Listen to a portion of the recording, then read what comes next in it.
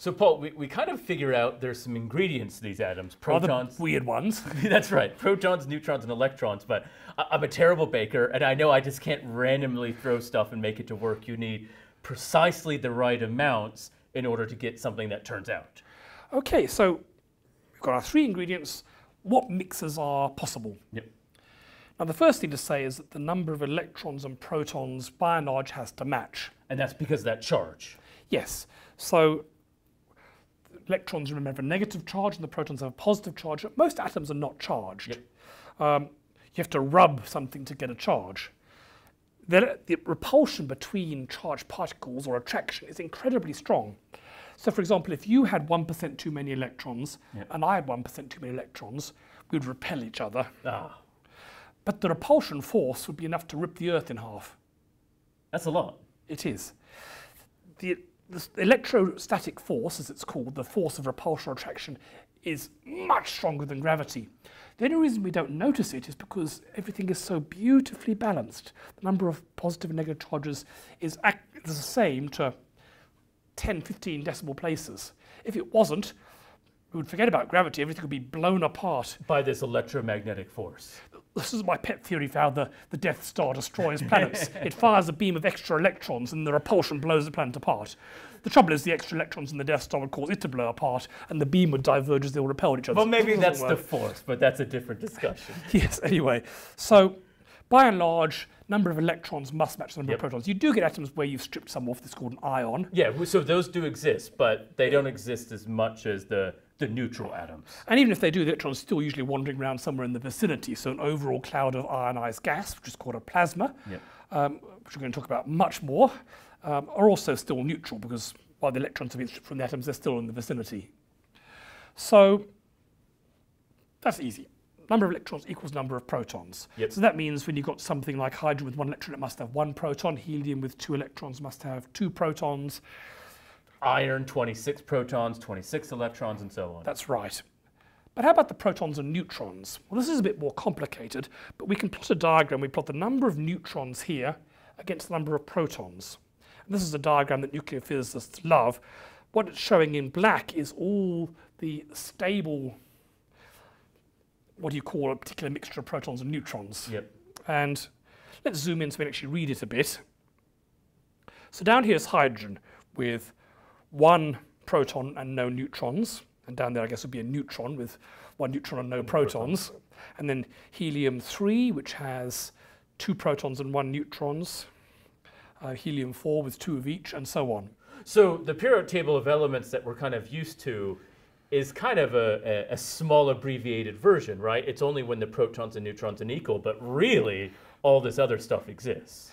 And what you can see is there's kind of, the black ones here are the ones that are stable. Yep. So these ones will last forever. And they tend to be on a kind of diagonal line here with roughly the same number of neutrons and protons. Yeah, I guess you go from 2 and 2 to 3 and 3 to 4 and 5 and 6 and 7 and 8. That's right. So well, the different colours indicate ones that are radioactive and unstable. So pretty much most of these are radioactive and unstable. It's only these black ones that are fine. Now, the terminology here is if you have things with the same number of protons, and that means the same number of electrons, but different numbers of neutrons, these are called isotopes. And you're going to hear that a lot as this course goes on because isotopes are incredibly useful. So going a horizontal line here, for example, here are the different isotopes of carbon. They all have 6 protons, 6 electrons, but they vary in the number of neutrons. So you essentially can have 16 different versions of carbon. Well, you could in principle have 6 protons and 10,000 neutrons. That's true, okay.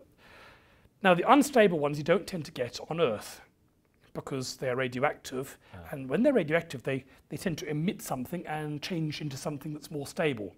So there's this natural process that happens to get them. So they want to be stable.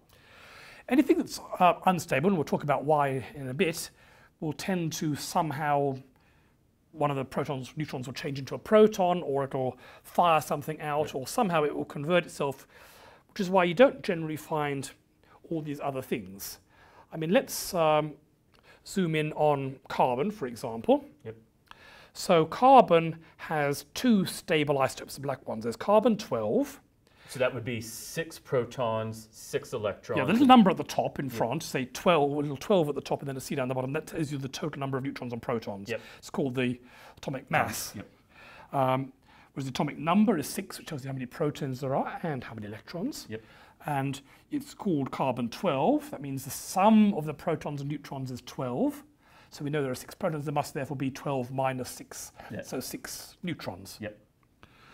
And then you have carbon-13, which is also stable. So you'd have to say then 13 minus 6, so there's 7 neutrons. That's right. Now, if you look at the carbon in your body, sort of 99% of it's going to be carbon-12 and about 1% of it's going to be carbon-13. Okay. And then you get other isotopes. And as you go further and further away from these black ones, they become more and more unstable. So carbon-14 is one that we know a lot about because it's used in carbon dating. That's right.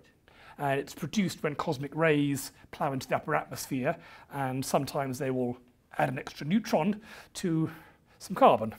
And so you're now having a radioactive version of carbon. That's right. And it has what's called a half-life of 5,700 years. So once you get to that state, it will then take 5,700 years to get down one. To convert into something else. That's right. Which might be it converts back into this. It's probably beta decay, so what it'll do is it'll probably move into, one of the neutrons will turn into a proton, it'll turn into probably nitrogen. Right. And so that's used for dating things because when a plant is alive, it's bringing in carbon from the atmosphere, some of which has this radioactive carbon-14 that's been produced by cosmic rays in the upper atmosphere. But then once it's solidified into a plant or a bit of wood or something like this, it's not going to be breathing anymore. Yep. And it'll slowly decay away. Okay. So when you just die, you'll have a higher percentage of the carbon-14 as you stay dead for longer. And that's how archaeologists keep in living.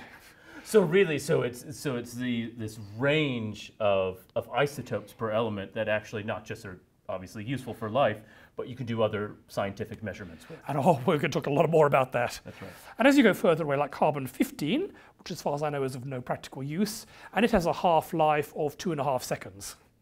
So that's a big difference between carbon-14 and carbon-15. So the half-life of infinity, this will stay around forever. That'll stay around 5,000 years. That'll stay around 2.5 seconds. And it gets worse, I assume, going? Yeah, carbon-16, it's 125 milliseconds. Okay. so about a tenth of a second. Yeah. So these are not only really hard to create, but they're only around for fractions of a second. And as you go further away, it gets down to the billionths or trillionths of a second. So generally speaking, you don't see things like this unless you're a nuclear physicist and you're creating them in your own reactor. Because and even then, as you blink and you've missed it. That's right. You have to observe them really quickly. And in principle, there are probably more things out beyond here. They just last such a short period of time that they're hard to they're measure. gone before everyone can even see they are there. Yeah. So what we really care about is the ones either on this black line or close to it. Okay.